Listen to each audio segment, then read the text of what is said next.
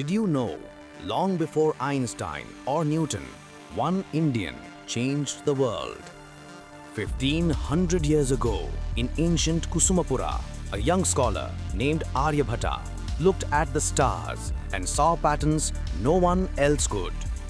When the world still counted with stones and sticks, Aryabhata imagined the impossible, a symbol for emptiness, zero.